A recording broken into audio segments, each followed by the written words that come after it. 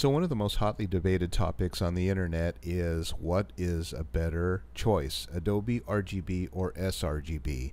And the answer is if you're shooting and you're going to be viewing the images on anything that's a computer or a monitor or whatever, shoot on sRGB. If you're going to be making prints out of, say for example, Costco or a professional photo lab, then choose sRGB.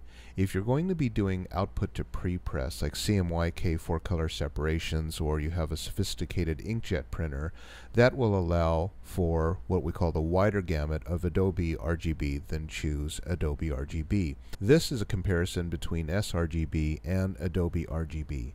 And you can see here that in between the left and the right of both of these systems, you have a very deep red to a very ultraviolet violet. And the colors at both ends of the rainbow are the same. Well, the difference between Adobe RGB and sRGB is that there's more colors in between. So if you use Adobe RGB and try to jam it into sRGB, it's kind of like a muffin top. It'll fit, but you're going to have some hangover. And basically what will happen is this. If you try to jam this Adobe RGB onto that sRGB, what happens is you actually wind up clipping out the colors on the sides of the rainbow. So what you'll see right here is that you have not as deep reds and not as violet violets. And let me show you another example of how we can show this. So right here is very, very red to very violet, and this is as red as I could possibly get because this image right here was created by doing this. I want the reddest that possibly can be, right? So I go to red 255, 0 for green, and 0 for blue, and that gives us this new color of 100% red. If I want to go with violet, that is right up here as violet as you can possibly be. So what you have here is very deep red and very violet violet. This is viewed on an sRGB device. Now let's go over here to my profile setup monitor where I can change the output of the display, the color space of the display. Let's put this now in Adobe RGB and look at the dullness of the colors versus sRGB. So again, what happens here is the reason why there's such a dramatic difference between the Adobe RGB, which has dull colors on sRGB equipment, and sRGB, which has the full what we call gamut of colors on this equipment, is again because we have this right here. We've got the Adobe RGB, which is too wide, trying to fit into an sRGB space that will not accept the additional information of this width.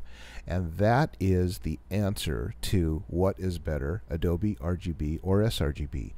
People say that Adobe RGB is better because it has more color information. That's true, but the color information in between this is just wider. It doesn't mean that it has less colors. It means that the values between the colors are more points of data, and really honestly you cannot see them visually to the naked eye. But what you can see is when you try to take Adobe RGB and cram it into a sRGB workspace, then of course here what you get is you see the red's not as red and the violet is not as violet. And one last thing I want to show you real quick is this is a digital color checker, and what these are used for is color calibration between your original source to your final output. And of course you see here that has just a whole zillion different color checkers of colors.